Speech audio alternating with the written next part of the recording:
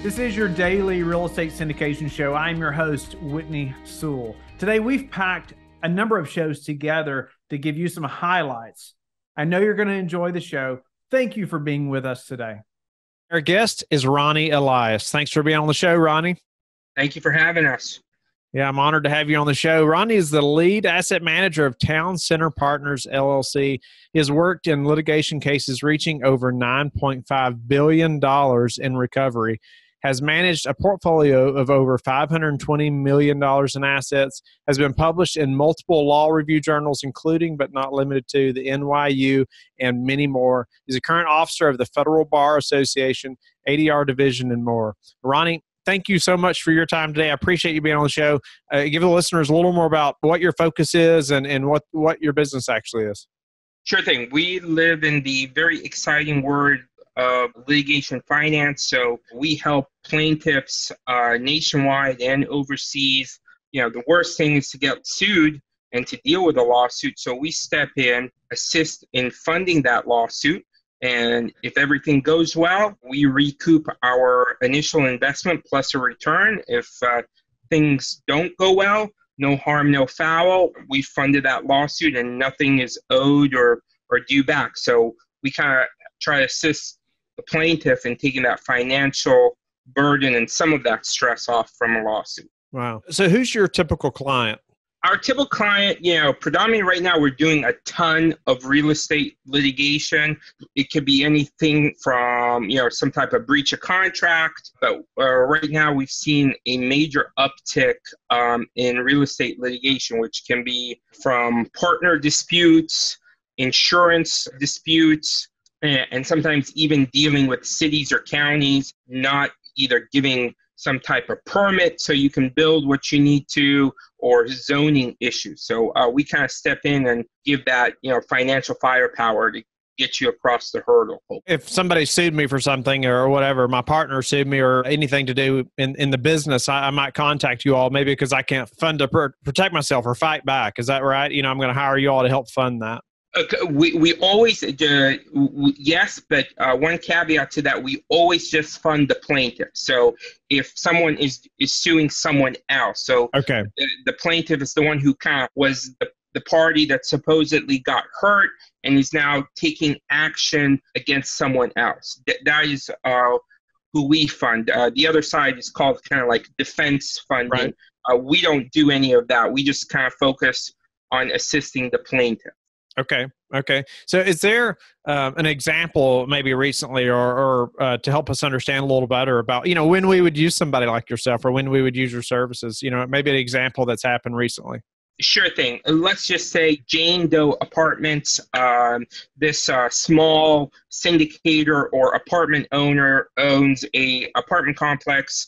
Let's just call it's 200 units, and a tenant is barbecuing. And God forbid, goes in, tries to, grab a drink, and next thing you know, that complex is now caught on fire.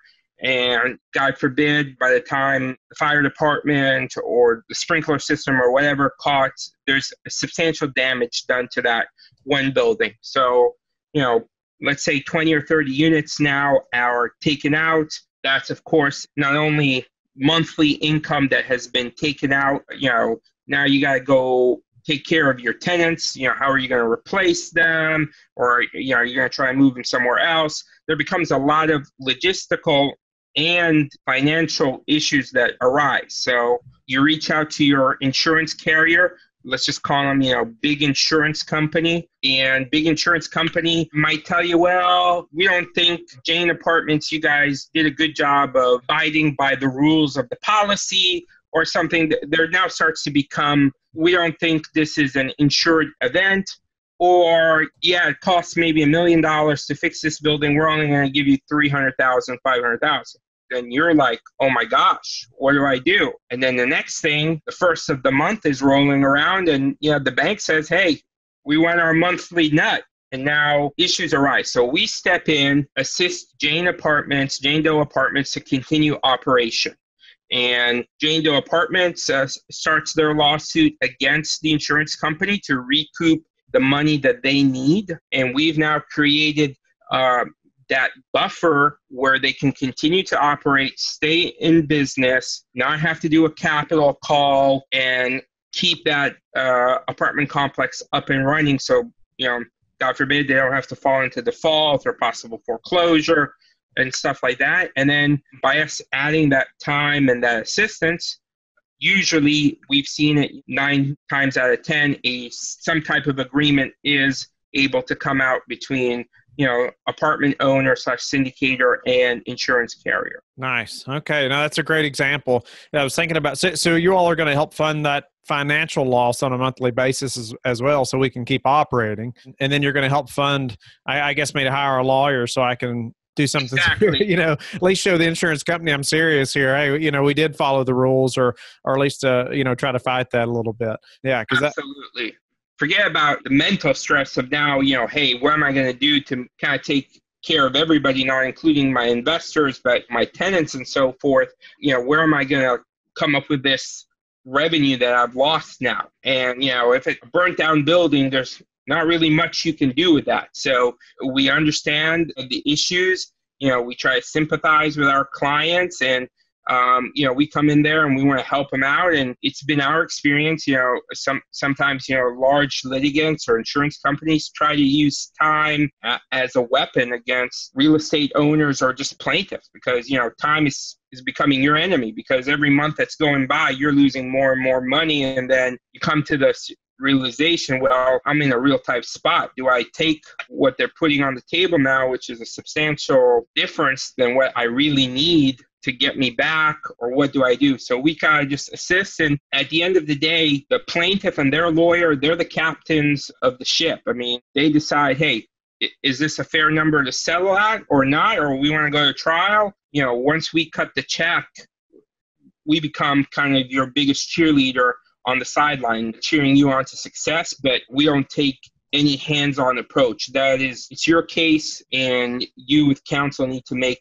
whatever you think is the appropriate decision. Sure. So how do owners find somebody like yourself if we're in that situation? How do I know about your type of business? I mean, litigation finance is such a small, there's not, I would say hundreds of us. We're a small group, of course, shameless plug, but hey, Town Center Partners, we're they can always find us here in Northern Virginia, and we fund nationwide.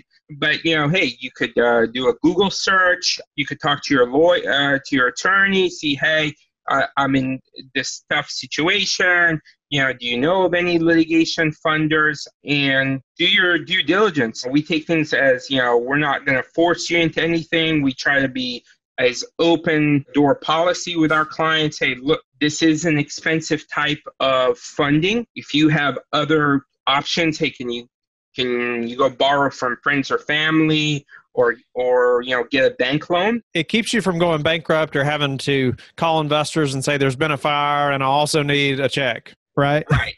If you really think about it, someone is coming in and saying, listen, you're in a very, let's just call it a bad situation. And, we don't point fingers at anyone or anything.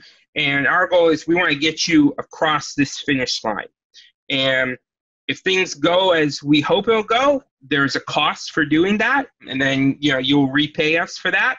But you know what? If things don't go as we planned, no harm, no foul. We took on that financial loss, while you, the client, would have had to take that financial loss on top of the loss of, something being burnt down or whatever. But we try to help our clients as much as possible. If you look at our tagline is always, our mission is justice. So we're really trying to help folks that just don't have that adequate financial firepower kind of get across that finish line. Steve, welcome to the show. You have some skills that anyone that's listening right now, I know, needs to know about, and it's going to be an interesting discussion today, I know, just from your expertise and background. But give the listeners a little about your background and what your focus is today, just as your day in, day out job and people you're helping. I'm a tax attorney and the head of our law firm. Before I was a tax attorney, I was a CPA. So in addition to understanding the tax laws, I actually understand how they operate, the number crunching, and even the forms they go on. It's interesting to, if you have an attorney that's also been a CPA, there's so much combined skills there that no doubt you can help with. And especially now that you're a tax attorney. Well, I'd love to just jump right in now because I know you and I had a great conversation or you were just sharing so much with me before we even got started, just about the new administration and some tax changes, things that potentially could be happening sooner than later, and things that the listeners I know need to know about, and maybe some things they could be putting in place now. So maybe we're paying less taxes, right? So we're trying to have that positive cash flow, right? And less taxes. So let's dive in there a little bit. Could you just get us started on some of the tax changes that the new administration is looking to make, and some things we should be thinking about as real estate professionals? Absolutely. First, President Biden wants to make massive changes to our laws, and a lot of them are going to affect real estate taxes. One of the things he wants to do in the estate tax area, he wants to drop the current exemption down from $11.5 million to $1 million. What that means is an awful lot of people would then have a taxable estate. There's an awful lot of people that have less than $11.5 million, but more than $1 million. President Biden also wants the estate tax rate to be about half. So think about it. Instead of giving your hard-earned property, the real property, to your loved ones, give half of it to the IRS. And you say, well, wait a minute, real property isn't liquid. Do I chop off the top floor of the house and give it to the IRS? No, a lot of times people would be stuck selling the house because they didn't have the cash to pay the taxes. You don't want that. So there's a lot of things you can do. Right now, what we can do is set up an estate plan where you give the property away to your kids. So think about this. Suppose you say, well, you know what? I have a property and it's fully depreciated. And what I'd like to do is pass it on to my kids. But you don't want to get hit with the tax. So let's assume you gave it to them now. While you have the $11.5 million exemption, there's no gift tax, there's no estate tax. And then you say, oh, this is wonderful. I'm not have to give that half to the IRS. But then when somebody gives you something nice, some people, instead of saying thank you, say, I want more. And there's more here.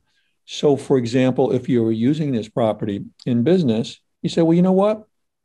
Now I'm going to turn around and I'm going to lease it back from my kids. Then you get a tax deduction for using that property for business. The bottom line is essentially you get to write that property off twice. And your kids, grandkids, they're probably in a lower tax bracket. So with going ahead and using this property, everybody is benefiting because that same money is getting taxed less in the family. A lot of other things that want to happen. There's something called the step up in basis. President Biden wants to do away with that too. And here's what that is. Suppose grandpa bought a property when he was a young man for $10,000. And today that property is worth $1 million. What happens is if grandpa would give you that property today while he's alive, then what happens is you'd say, well, all right, I'm going to sell it the next day. I have a capital gain of $990 and pay tax on that. But if grandpa gave that to you through his estate, he died and then he gave it to you, you have a step up in basis. So instead of your basis being grandpa's basis, it's the fair market value at date of death or alternative valuation date. Let's just say date of death. So in my example, you sell the property the next day, the fair market value is $1 million. You say, okay, my step up in basis is $1 million. $1 million minus $1 million equals $0. I have no taxes to pay. That's wonderful. President Biden wants to do away with that. So if he gets his way, it would be as if you'd give it to him during lifetime. And here, what you have is a $990 capital gain. Oops, wait a minute. President Biden wants to do away with the preferential capital gains tax rate. So what happens here is you say, well, oh my God, I have to pay at ordinary income rates. That's tremendous taxes that we want to avoid. A lot of other things too. Suppose we have this situation. Suppose we have a couple that says, they don't have any kids or they don't have anybody they want to leave the property to. Or some people, and even some very wealthy people, believe that if you give anything to your loved ones, it'll ruin them. So you say, well, I don't want to ruin them, so I'm going to give it to charity. That's nice, but doesn't get you any income tax benefits. So instead, you can do something called a charitable remainder trust, CRT. And what happens with the CRT, you say, okay, husband and wife will live in that house for the rest of their lives, however long that is, 30 years, 50 years, 100 years. But when the second one passes, the charity will get the property. So physically, everything is the same in both examples. The couple lives there until the second one passes and the charity gets the property. But the second way, when you set up the CRT, charitable remainder trust, an actuary comes in and does a valuation because there's a theoretical separation of the property into what you kept, called the life estate, and what you gave away, called remainder interest. Suppose the actuary determines that the amount you gave away, the remainder interest, is worth $700,000. You get a $700,000 income tax deduction today. And you say, that's wonderful, Steve, but I don't have $700,000 worth of income. What's going to happen to me? You can carry it forward for 5 years. Tremendous benefits here. But suppose your kid comes up and says, Dad, I don't feel like getting the property would ruin me. And Dad says, well, son, but I really like to get the income tax deduction. Is there some way we could satisfy both of them? Yes. We could set up something called an ILIT, ILIT, irrevocable life insurance trust. And what happens with that is you give the property away, and there's important reasons for that. And what happens is, remember, under President Biden's proposals, our exemption would drop down from 11.5 million to 1 million. A lot of people don't know, the face value of a life insurance policy is an asset of the estate. Most people wouldn't want half of their insurance policy going to the IRS instead of their loved ones. So instead, you give it away now while there's an exemption, so no gift taxes, no estate taxes. And then what happens is your kid gets the value of the property. So everybody's happy. Dad's happy because he got the big tax deduction. The kid is happy because he got the value of the house. The only one here that's unhappy is the IRS, and that's okay with everybody. But it's legal, and we can do that. There's other benefits too. Another benefit is when you give insurance, the beneficiary can do whatever they want with the money. With an ILIT, the insurance company isn't paying your beneficiary, they're paying the trust, and your trustee is doling the money out based on the trust instrument. You get to control things even after you've gone to your reward. And this works out well because a lot of people will come to me and say, Steve, they love their kids, they trust their kids with their lives, their kids are wonderful, but God knows what their kids might marry. And Dad says, look, if my kid marries some no good Nick, I don't want the no good Nick getting their claws into my money. So you set something up like this to keep it for your kids and out of the hands of the in-laws that might misuse it or might misuse your kid if you have a divorce and things go bad. There's so much that can be done here. Another thing I'd like to talk about is, to me, the most beautiful words in the English language are positive cash flow with a tax loss. Now, I mean, what could be better than that? So you say, well, that's wonderful because physically at the end of the year, I've made a cash profit from my real property. But through different things like cost segregation, which I know you've talked about in other shows, and what cost segregation does for those listeners that haven't heard them yet, it can greatly accelerate your depreciation, time value of money. You'd much rather have the benefit now than many years from now. And another thing that happens is we say, well, okay, now I have a loss and, my accountant said I can't use that loss. That's a passive loss. And with the passive losses, I can't write them off against ordinary income. But there's an exception to that. And the exception to that is if you're a real estate professional. So what happens here is if you're married, only one of the spouses has to qualify. So suppose we have this situation. We have a brain surgeon that's married to a house husband. And she says to her husband, honey, you're going to start managing our properties. Now, if one of them qualifies, then what's going to happen is they can go ahead. It's an exception to the passive activity loss rules, Internal Revenue Code Section 469. And what happens is that you now get to take what would have been that passive loss that you couldn't write it off, and you can write it off against your ordinary income. What's ordinary income? Profits from a business, dividends, interest, wages. It's tremendous. So what happens is when you have these benefits, what you want to do is parlay them, tie them together. And there's a way to do that in so much of this. Real estate is an area that's very favored by Congress, except President Biden wants to make an awful lot of changes that would really, really hurt the real estate investor. So the bottom line is, if you own real estate, right now, you want to talk with your tax person and say, hey, wait a minute. If President Biden gets his way, that's going to really hurt me as a real estate investor. What can I still do now to protect myself? But also, there's a lot of benefits that most people don't know about. One of the most common things that people will say to me when I take a new client is, Steve, wow, this is tremendous. Is this all brand new? Because I never heard of this. And a lot of times, it's not. A lot of times what happens is when people get their taxes done, they go to somebody who just fills out the boxes, and here you go, it adds up. And actually, personally, that's why I became a tax attorney, because the day I set foot in law school as a student, on day one, I already had a bachelor's and master's degree in accounting. I was already a CPA and I was doing taxes, but I went to law school because I knew I could do a lot more for a client as a tax attorney than I could as a CPA. And also, I wanted to be the guy who would be creative and say, look, you can do this, this, and this. Not the guy say, oh, you can't do that. You can't do that. There's so much you can do. Another thing I like to talk about is Delaware statutory trust. Sometimes a client will come to me and say this, Steve, I'm tired of being a landlord. I don't want to go over there and fix the sink and get a call at 3:00 in the morning. I can't find my keys. And, somebody doesn't have the rent money. I'm tired of that. So I want to get out of that property. I just don't want to pay the taxes. And I say, well, this is your lucky day. You can get into a Delaware statutory trust. And what a Delaware statutory trust is, essentially, you go to a financial institution of your choice. And essentially, it's like a mutual fund for real estate, but it qualifies for a 1031.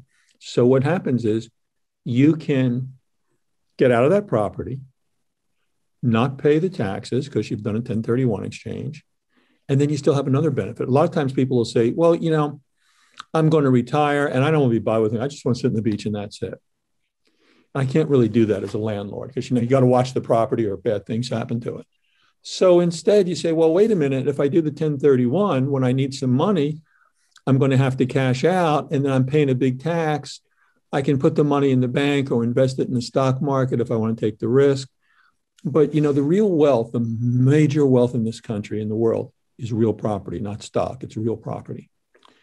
And you say, but I don't want to pay the taxes and have all that other money sitting in the bank from the property. Delaware statutory trust is perfect because you have shares. So you only sell what you need. You only pay tax on that little bit, and the rest sits there and earns money, and you have these benefits. So there's just so much you can do in the real estate area. That's why we even, in our law firm, we even have a real estate department that handles all this. So we handle the real estate, we handle the taxes, and then all this stuff comes together. Same with the estate planning. We have an estate planning department in the firm. And you say, well, wait a minute, here's a way that we go ahead and put all this together and benefit. So what we want to do is, first of all, we want to make you happy. And I'm real serious about that. Where I'm different from most financial guys. Most financial guys figure up some financial plan. They say, this will save you the most taxes or whatever else. But they don't consider the person's lifestyle, what they want. And I can't begin to tell how many people will come to me. They went to somebody else did something. They say, Steve, I hate this. Can you get me out of it? And the answer sometimes is yes, and sometimes is no. But what happens is you say, well, okay, how do I put all this stuff to benefit me? And I could be representing twins. And what they want could be very, very different. So the first thing I ask people is, what do you want? What are your wishes, your desires, your hopes, your dreams? And then once I know that, I say, okay, if you want to do that, then here's the way we do it. And here's the way we take the maximum tax advantage. And what people miss in the tax system, excuse me, is that everybody thinks the tax system is extracting money from you. And that's one of the two purposes of the tax system, extracting money. But the other purpose is, in a democracy, the government may want you to do things like buy a building, but they can't order you to buy a building. So how does the government get you to do something they want you to do, but they don't have any power to order you to do? They give you a tax incentive. They say, well, we'd like you to buy the building. Can't make it. We'd like you to. So I'll tell you what, you buy the building and here's all the taxes you'll save. Now you say, wow, that's gotten very attractive for me.